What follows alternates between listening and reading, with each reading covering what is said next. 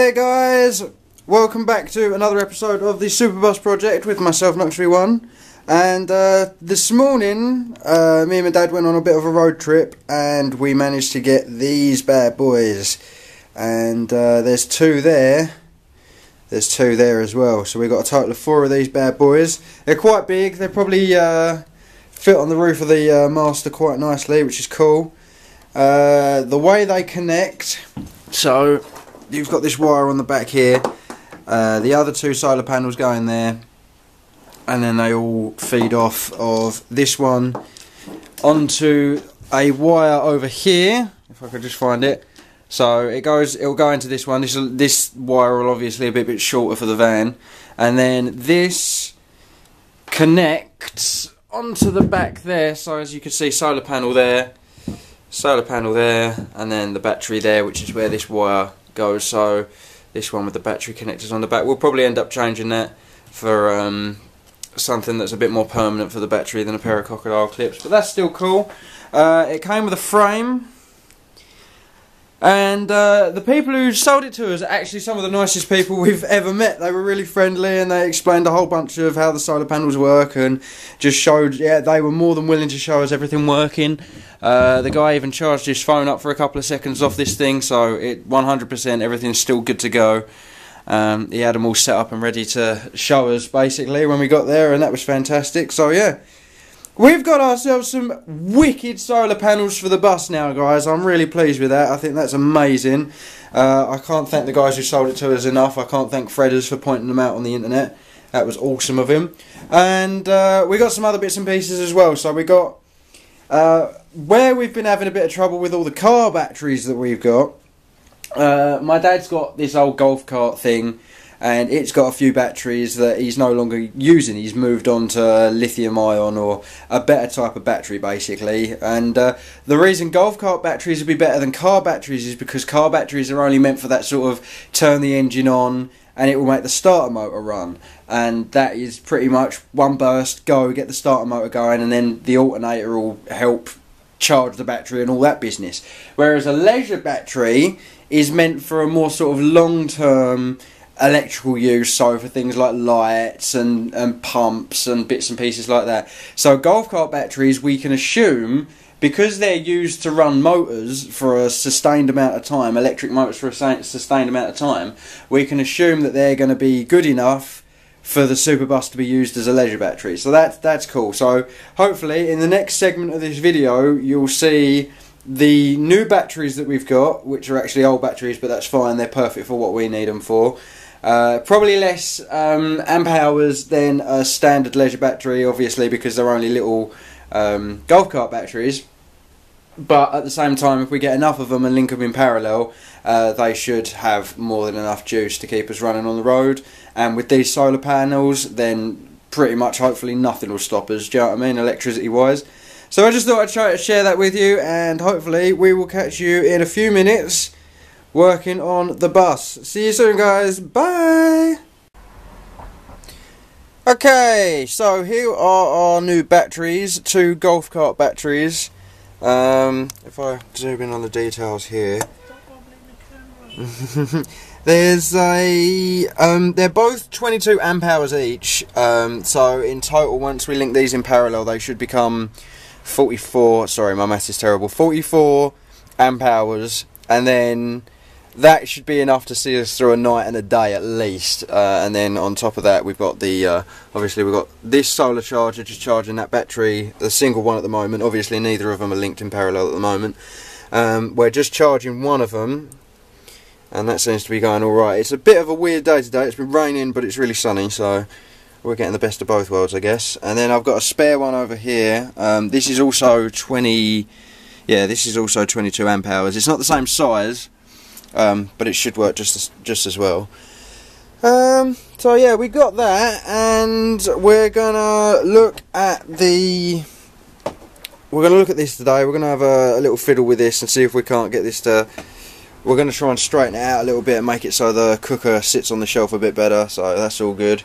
And if I go up the front here, this charge controller is probably what we're going to be putting in place of all those little charge controllers, and then we'll use those little solar charge controllers as backup units whenever this one needs repairs. Hopefully it won't, because it looks like a serious bit of kit. So yeah, that's what we're going to try and get on with today.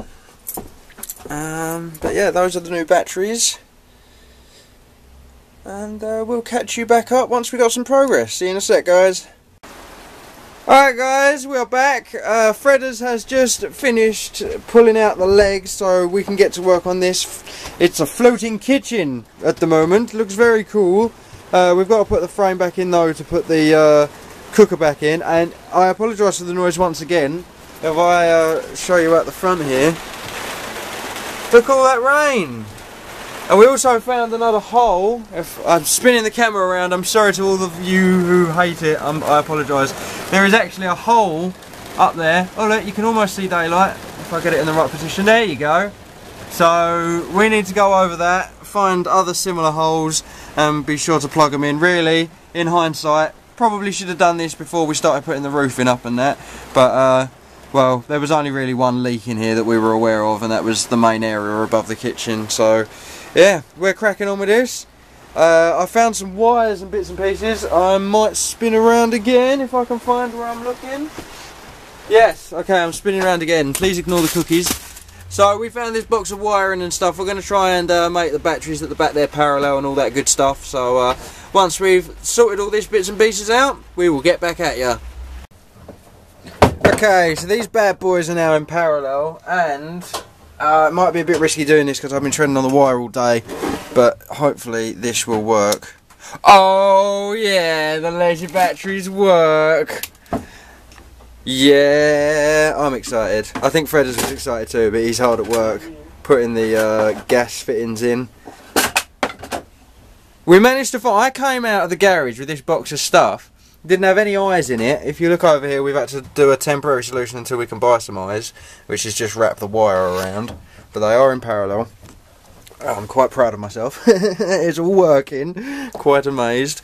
But I found this box of junk, and I was literally throwing it off to one side. I was like, oh, there's nothing useful in here, because obviously to get the eyes off, you need to uncrimp them, and then you need to basically have the crimping tool to be able to put them back on, and we haven't got that at the moment, unfortunately. And just as I was throwing it off to one side, one of the cables in it was actually a pipe, and it had the exact fitting we needed on it for the gas stove, which is odd because this box is probably older than me. Do you know what I mean? This box has been lying around in the house for quite some time, and to find out that it fit something in the camper van was almost like, it was crazy. It was destiny. So yeah, we're cracking back on. I've just got a few little bits to figure out here. I've got to put the new solar charge controller in, and then that should be it, man, for the batteries. I'm pretty proud of myself. I managed to get them working, so yeah, cracking on. Fredders has found an ingenious way to check the level of all the shelves and stuff in the bus. You put a can of Dr. Pepper in the middle, and if it moves, it's not level. But if you've got it like that, perfect, it's level. How cool is that? And if we come around here and look at this, there you go. There's the new charge controller in place. The Zig unit's got its front on. We might put this here, we're not sure yet. We've got to work out the front that's going on. Oh shit, what's going on here? How do I zoom out? There you go. So we've got to work out a big sort of cover for all this, so only the fronts are visible, and then when we're around the back of the van you'll be able to do all the wiring and everything, so you can see around the back there, if that's not too dark. Yeah, you'll be able to do all the wiring, and this wiring here is all ready to be fed out to the solar panels once they're on the roof. So yeah, doing quite well. Lots of progress today. And it's all working! It's mad. Okay guys, we have got an awful lot of progress done today.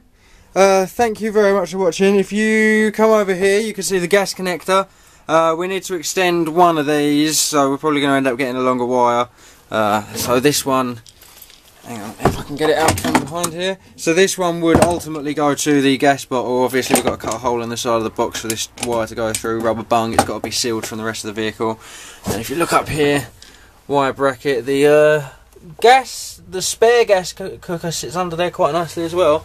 And then Fredder's masterpiece has done this and just given it a better housing, made it straighter and that sort of thing. So yeah, much stronger shelf now as well. It ain't going to be moving about as much. But yeah, we are going to call it there for today, guys. Thank you very much for watching, and we will catch you on the next episode of the Superbus Project. All the best. Bye bye.